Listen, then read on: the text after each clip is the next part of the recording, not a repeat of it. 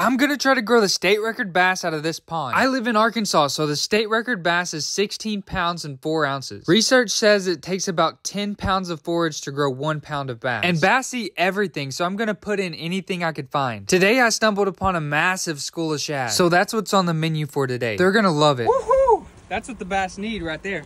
There's fish in the pond in the 10-pound range, but we still have a lot of work to do. We're gonna try to feed them every day and take you guys along the journey. I know it's not gonna count for the state record bass, but it'll just be awesome to hold a fish that big. This fish right here you're about to see is the Big Mama. She is really big. There's a few gigantic bass in the pond, so I know that it's possible. We just have to feed them a lot of food. They'll pretty much eat anything that touches the water. Let me know what you think we should feed them to try to grow the state record out of this pond. Watching these fish eat is extremely fun, and I plan on getting really creative on how we feed them. The fish get excited and swim up to the bank when they see us coming with the cooler. So wish us luck and see you next time.